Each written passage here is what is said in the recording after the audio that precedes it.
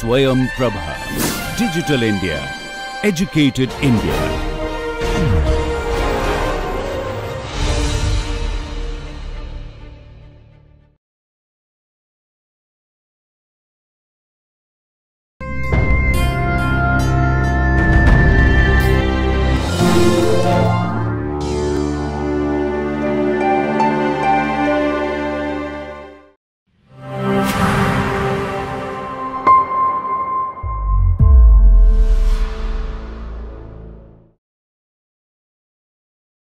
So welcome back to the second part of the 19th lecture.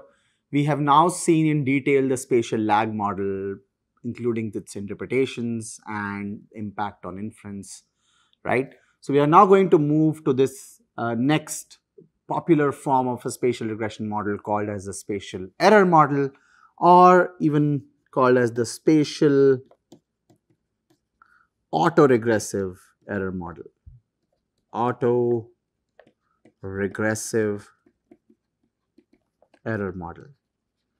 Those of you who are used to time series notation will be able to connect with it. So, in short, it is called as the SAR model.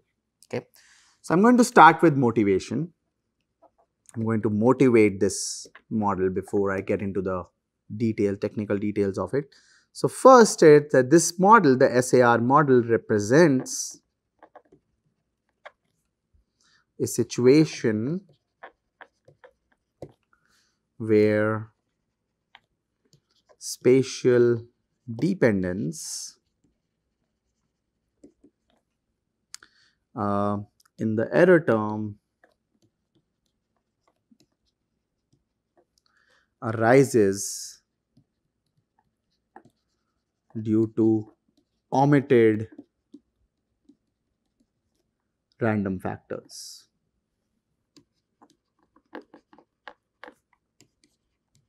Right? So there are some random factors that explain why, and we omit them, and they are now a part of the error term.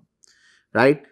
That's why, this type of a phenomenon or this term is also defined as, or termed as, or defined as a nuisance.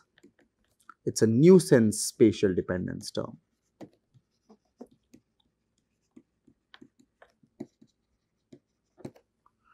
Okay, and then it is employed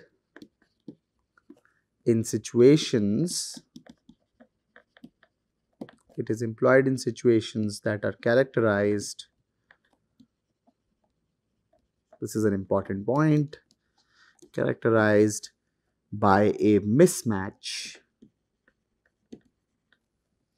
in spatial process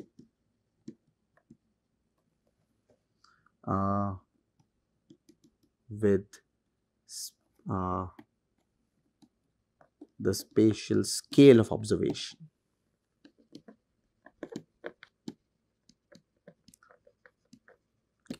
So, if you are studying a process, a population process or a natural process which has very high resolution, which is very high resolution in nature, but the data that you have are aggregated in nature, right? Then such, situations will be characterized by nuisance spatial random error, because there is no way for me to account for, spatial process at the resolution that it actually occurs, right? I have data for something at district level, at state level, but the actual process, for example, crime. Now, the spatial resolution of how crime is observed might be much more finer in terms of the data are actually recorded than the data that are in public domain, right? In that situation, such a mismatch can never be accounted in a model. So it is going to enter into the error term as a random, disturbance, a nuisance term, right? And you can imagine, such a this type of a categorization is quite general. I mean, this is something that we encounter a lot of the time, and that is why spatial error model happens to be a very popular form of model, right? So I'll give you an example. As an example, we can think about combining high resolution, let's say land use data, something that we have seen, that is, let's say the Bhuvan data, right? And let's say we are combining that as a function of something like farmer education or farmer education disparity in terms of gender ratio. Things like, the dropout rates for boys and girls, the education levels, the skill development levels, and so on and so forth, the training that, let's say, women farmers have versus men farmers. So in households that have women heads versus, men as heads or male members of a family as the head of the farmers, then you may have these systematic differences and you might want to account for them in terms of how land use decisions are taken. But such variables are usually only available at district level or at taluk level, at block level, at state level. Whereas land use, let's say with Bhuvan, is available at a very high resolution. So on the left hand side, I have a variable which is of the resolution of 50 meter by 50 meter, right? And on the right hand side, I have a variable which is at the district level. So there are many pixels of land use that are contained within one district. And this mismatch is going to cause, a random nuisance in my model, and hence, will make this spatial error model really useful. Okay. Finally, I want to just say that a spatial error process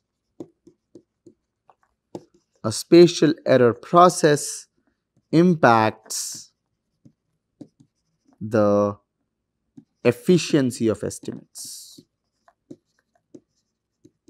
Okay, right. So earlier we saw that, a spatial lag, version of it actually led to bias in the estimates. Here, I will not have the bias, and we've seen the reasons earlier why there is no bias with the spatial dependence in the error term. We saw that with much more, restricted form, right? Now we have a much more general form with the spatial lag notation or the notion of spatial lags, right? Okay. So having understood this, let's move on to the mathematical treatment of a spatial error model. So the SAR model can be then written as the following. So we have a y equals x beta plus u, something that we are very used to. Now here we have variance of u given x is not equal to a situation which we are very fond of, where the off diagonal elements are 0, diagonal elements are exactly the same across all ui's.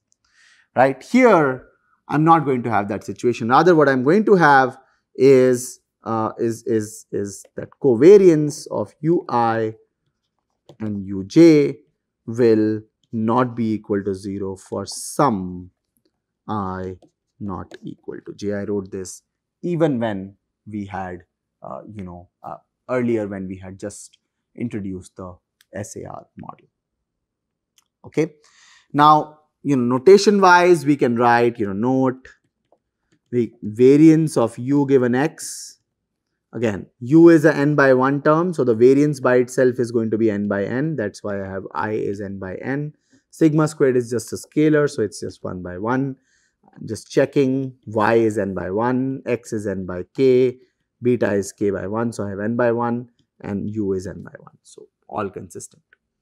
Now this variance of u given x can be written as expectation u transpose given x.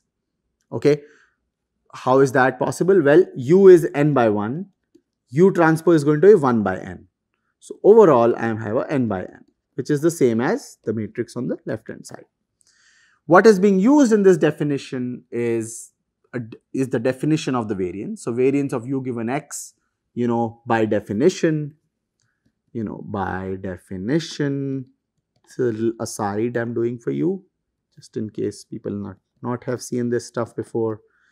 variance of u given x is going to be expectation u prime given x minus expectation of u given x the whole square dot product. Okay.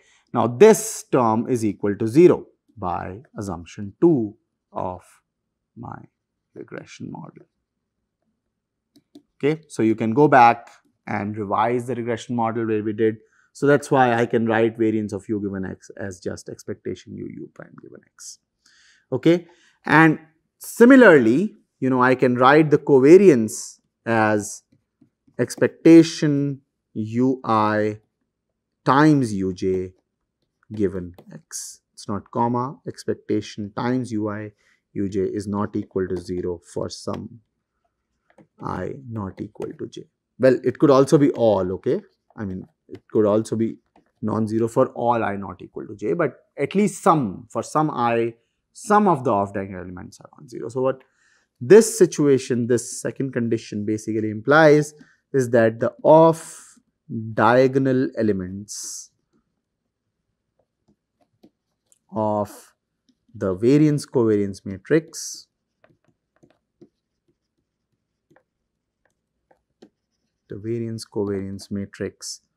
are non-zero. Okay. So, we are basically we are working with a non-spherical variance covariance structure.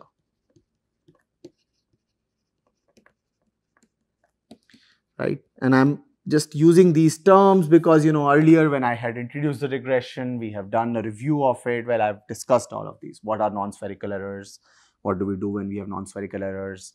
What's the impact? How do we reconcile these situations? You have to go back and revisit these things, again and again. So, in terms of specification, I'm just going to say model specification. What we are saying is that we have y equals x beta plus u, where such that u is equal to lambda wu plus e, where this e is distributed normal with zero mean and a homoscedastic variance covariance structure. So, this E is what we are used to when there is no spatial dependence in errors.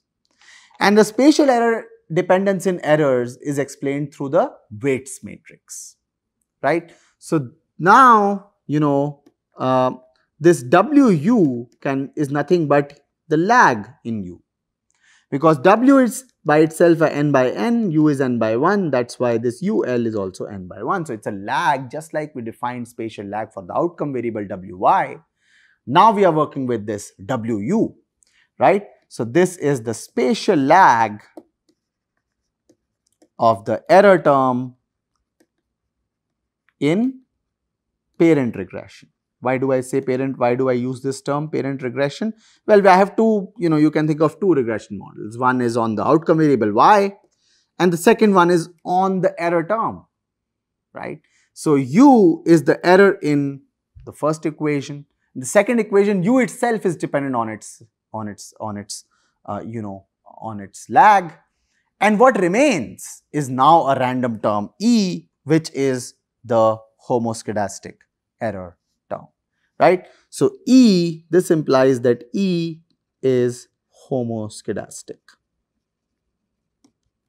U is heteroscedastic, right. I mean, this implies U is heteroscedastic. So, this is all about model specification. So, let us rewrite this thing and move forward with our analysis. So, we have y equals x beta plus u such that u is equal to lambda wu plus e, where e is normal, multivariate normal, zero mean, sigma squared in. Very quickly, my dimensions are n by 1, y is n by 1, x is n by k, beta is k by 1. So I have n by 1, good, and n by 1. U is n by 1, w is n by n, u is n by 1. So I have n by 1. Lambda is a scalar, right? So it's a 1 by 1. E is a n by 1. So E is n by 1. So its mean term, that is the distribution mean, population mean, is n by 1, and the variance covariance obviously will be n by n, right? So everything falls in line so far as I understand it. Okay. Now we can rewrite the error structure. We can rewrite the error structure as under. So I can say u minus lambda wu equals E, which implies I have u times, I n minus lambda times u equals E, right? Or like I did earlier, I could pre-multiply this by I n minus lambda w inverse, and I will be able to rewrite u. Okay. So now my variance covariance matrix, now our let's see, the variance covariance matrix of u can be written as, okay. So I am going to now say expectation x. So I am putting the conditional as a subscript just to have a concise notation. U prime is equal to expectation of u is I n minus lambda w inverse u times I n minus lambda w inverse u, the whole thing transpose. Okay, I did a mistake here, right? I guess you will be able to recognize the mistake. Well, it should not be u, it should be E, because I'm just writing the form of u, right?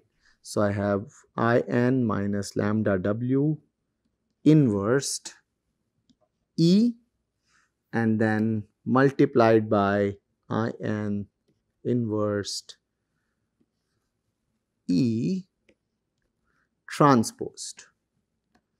Okay, so I'm going to rewrite this thing again now. So I have this thing is equal, I'm going to take the transpose of the second term. Okay, so this is my, so I'm going to just do that. So I have equal to expectation I n minus lambda w, this will be written as is E. Now this transpose will become E transpose I n minus lambda w inversed transposed. Okay. All right. So I've done nothing. I've simply done this. Now expectation, remember, is conditional on x. Now this expectation operator is a linear operator, so it will start to enter the matrix form inside. I, lambda and w all are independent of x. So the expectation operator can start to go right in. They are degenerate terms, right? So I have, this is equal to x I n minus lambda w inverse expectation E transpose times I n minus lambda w inverse transpose, right? Now this expectation E transpose, well, first of all, this step is because expectation is a linear operator, okay, and expectation E prime is nothing but sigma squared I n, right? This is the variance covariance structure of the error term, right? So I can now move forward and say this is equal to I n minus lambda w inverse sigma squared I n minus lambda w inverse the transpose, which can be written as sigma squared is a constant, it will come out. And what I am looking at now is sigma squared times in minus lambda w inverse and in minus lambda w inverse the whole thing transpose. So let's work with its dimensions. In is a n by n, w is a n by n, lambda is just a scalar. So I am working with a n by n. The inverse of n by n is a n by n.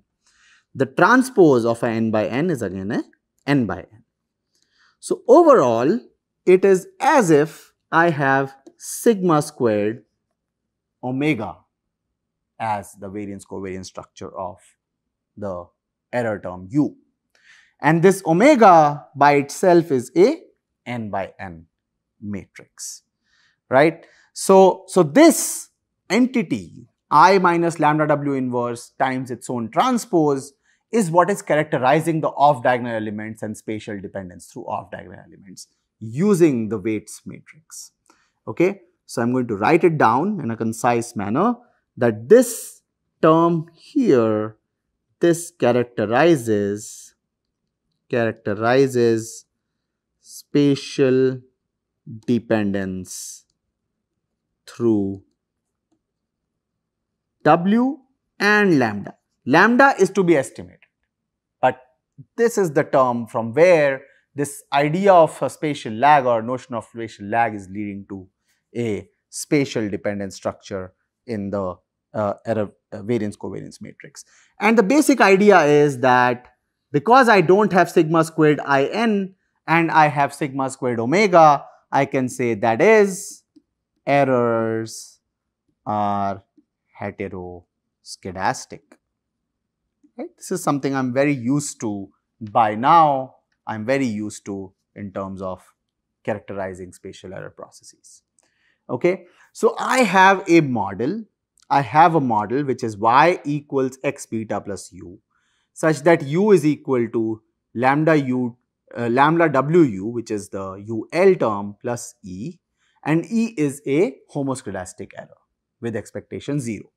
Okay, so this structure here implied that the variance of conditional variance of u, which is also expectation of u prime, can be written as sigma squared omega with non-zero off-diagonal elements, and these off-diagonal elements which are non-zero are characterizing spatial dependence through this interesting term I minus lambda w, which is directly sourced from the model.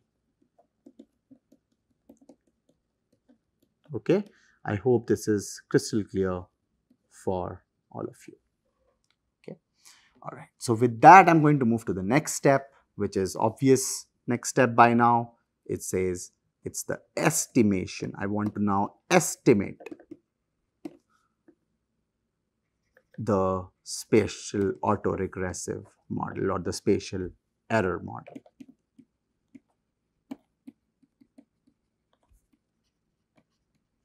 Okay, so my next agenda is to estimate the spatial error model. So obviously, from what I've learned till now, you know what I'm going to do? I'm going to apply the FGLS strategy. And if you followed through the notes till now, FGLS strategy usually works in steps. So we are going to have steps here. I'm going to pronounce this step slowly. Step 1. What is step 1? Well, luckily, very good for us, because of the weights matrix characterization, we exactly know the variance covariance structure, right? So we are going to write that down. So we say we know the variance covariance matrix,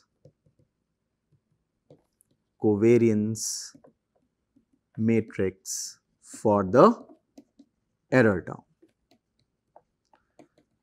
All right. So what is the variance covariance matrix? It's variance of u given x is equal to sigma squared omega. We have seen the exact form of omega. We've written it down previously. This thing can be written can also be notated, something that we have used earlier, as a matrix sigma, right? We know that I'm going to rewrite omega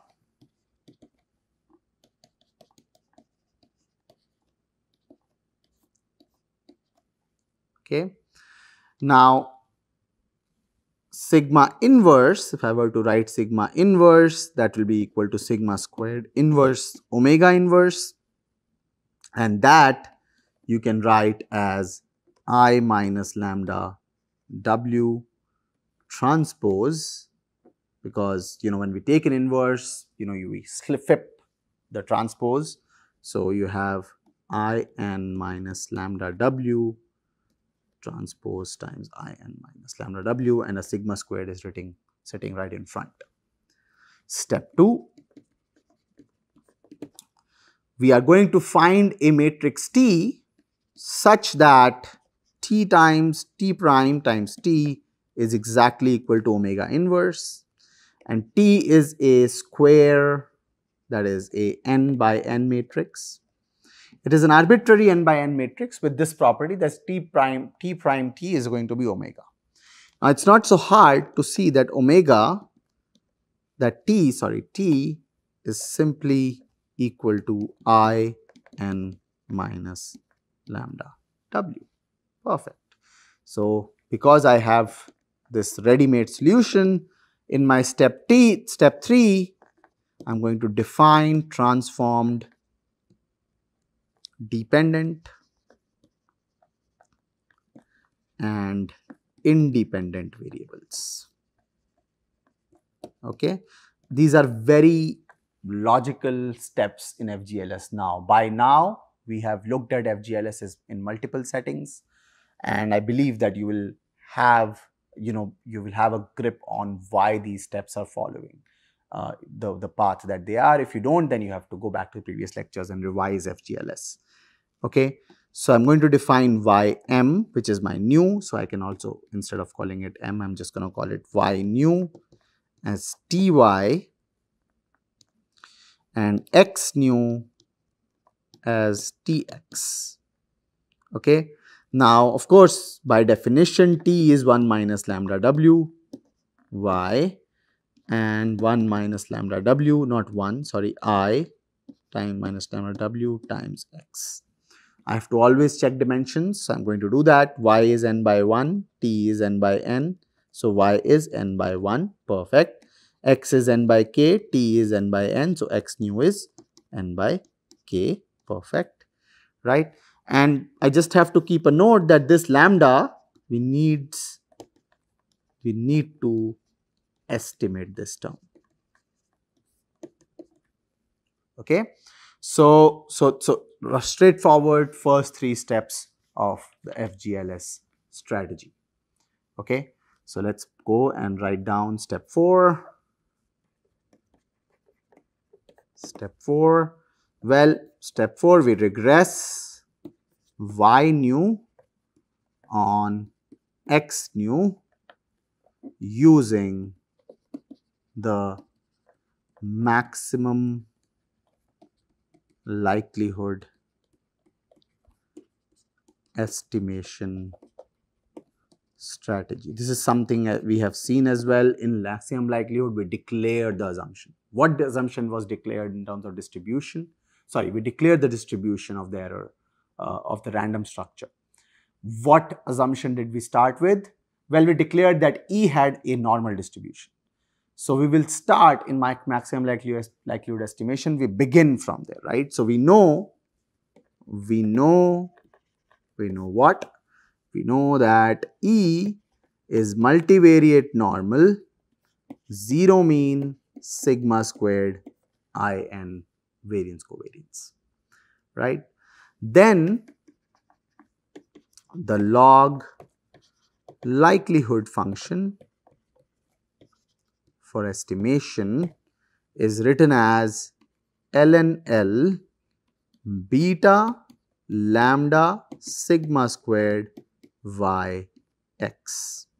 So I have my parameters of interest. These are all my model parameters of interest. I want to estimate betas, lambda and sigma squared. Of course, lambda is my important parameter of focus here, right?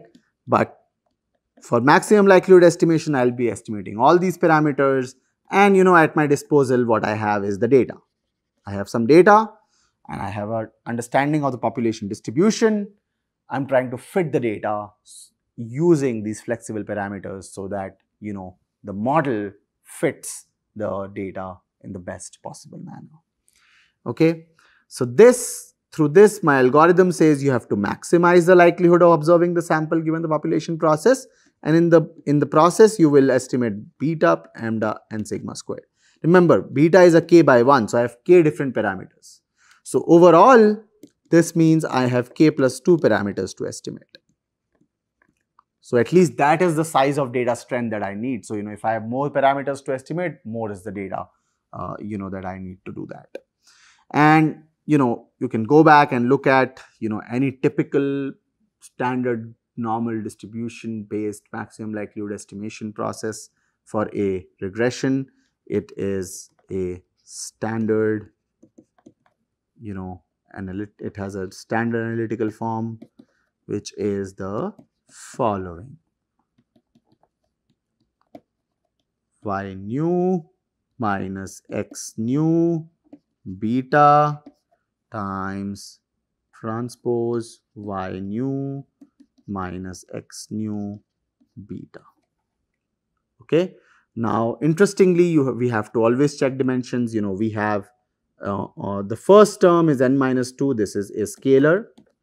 N minus 2 log of sigma square, scalar, right? So, scalar 1 by 1, scalar. Here I see something in matrix form. So, y I know is n by 1, x is n by k, beta is k by 1. So, I have an entity which is n by 1. The transpose of this entity is 1 by 1, 1 by n, right? It is multiplied to then entity which is, we have seen, n by 1. So, overall, I actually have a scalar. So, it works out really well for me. So, all I am doing is I actually have a scalar representation on the right hand side. I have some unknowns that are betas, lambda and sigma squared, and I will simply write the first order condition and just go through with this maximum likelihood estimation process. In return, as a solution to the above, I will have beta hat FGLS, lambda hat FGLS, and sigma squared hat FGLS. This is the solution. These are going to be efficient estimators, right? We have seen this earlier. You can go back to the theory and learn from there. But these are all efficient estimators. So, lambda hat FGLS is our parameter of focus. It tells us the extent and the form of the variance covariance structure of spatial dependence representation in the error term of a spatial error model. Okay. So, having understood the spatial error model, its form, the motivation, why do we even study it, and we've seen that why it should be a popular model form, right? And finally, coming to a point where we are able to figure out how to estimate this model, although of course it's a highly computational exercise. You will see in upcoming very soon we'll be starting hands-on tutorials, and you will see that the software, these softwares have a statistical software. You will see that estimation of a spatial error model is scanned, and so is the estimation of a spatial lag model. But it is good to know what's happening behind the scenes. So the theory that we see here is going behind estimation of the SAR model, right? How does the weights matrix enter? How does the the spatial dependence parameter lambda enter the entire story, right? So these are very important steps in terms of understanding the results that you will see from your our tutorial exercise. What I want to discuss for a little bit now is what is the impact of ignoring spatial dependence in model error. If I ignore spatial dependence, what I am saying is I am assume lambda equals 0 in previous discussions, right? So I am saying as if my error term has a variance covariance structure, which is represented by an identity matrix. That is, off diagonal elements are 0, errors are spherical, the diagonal elements are exactly the same. If I assume that, and now my lambda is non-zero, which is what Anselin is showing us through this simulation. So now I'm looking at lambda as my parameter of interest. And as lambda increases, what happens to my beta hat? You see that when lambda equals 0, my expectation of beta hat is somewhere around here, and it remains there for all the cases of lambda. What is happening, however, is that for lambda equals 0.9, there is a very large error around the expectation of beta hat. And this error has gone up considerably from the case where lambda was equal to 0, right? So what's happening is that so lambda equals non-zero, a spatial dependence in error term, is bringing in inefficiency into the model estimators, that is the beta hats, right? It's bringing the idea that the standard error of this beta hat will now become large, and it's going to become an imprecise and inefficient estimator, right? How do you go about reconciling it? The FGLS strategy that we have just seen before we saw this picture, right? Okay, so that's almost about, almost all about the spatial error model. I just want to talk about the variant of the spatial error model, which is called as the spatial moving average model. So this is called as also the SMA error model, right? So I'm going to briefly discuss it. The specification of this model is as follows. The specification is, okay, y equals x beta plus u, something I'm very used to, such that now u is equal to lambda we plus e, where e is multivariate normal 0, sigma squared in. Instead of u being spatially dependent on itself in the neighborhood, now it is dependent on the lags of a standard normal process. Okay, so it's a variant of how in the random structure these off-diagonal elements are correlated with each other.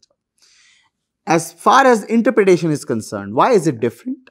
Why is it different, right? A question comes to us, why is it different from what we were doing earlier?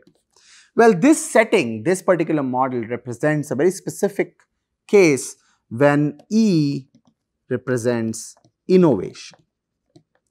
And then WE is somehow the propagation of or diffusion of innovation, right? So, diffusion of innovation, right? In social sciences or in technology, people are very interested in why are technologies adopted the way they are? Can we understand them formally? Can we measure the diffusion of why people buy certain types of apps on the internet, or why do they buy certain models of phones, of computing devices, and so on and so forth? Such a model is able to explain such things. So this diffusion of innovation can also be termed as the smoothening effect of innovation on spatial neighbors. So it's a diffusion, right? So we are looking at how the neighbors are going to, get this effect, or how is it going to spill over to the neighbors. Okay, here, in order to understand how do we estimate these things, the critical entity was this variance covariance matrix sigma. Once you know the sigma, you also know other things, right? So sigma, which is nothing but variance of u given x, in this case is sigma squared I plus lambda w instead of I minus lambda w for SAR. For SMA, it's I plus lambda w times I plus lambda w transpose. Okay, so I would just notice this plus sign as how things are different. From here on, everything will follow through exactly as same as the spatial error model that we have just discussed in detail. Okay, so that's all about, specifying spatial dependence through the error model of a spatial regression framework. Okay, so we will now sort of, by now you have developed a good understanding, a good hold of how these spatial processes are specified formally. How do we measure these effects? How do we estimate these from the data, right? So going forward, we are coming very close to, the end of this lecture series, but and moving on to the hands-on exercises. But by now, we have formally used this device called the weights matrix in order to specify spatial dependence in either the mean outcome or the error structure, something that we started this module with, right?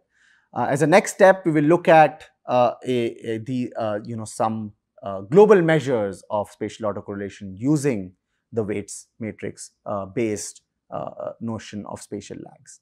All right, and then we'll look at a couple of hypothesis tests, which will be strictly time permitting. But I will end this lecture here. Thank you very much for your attention.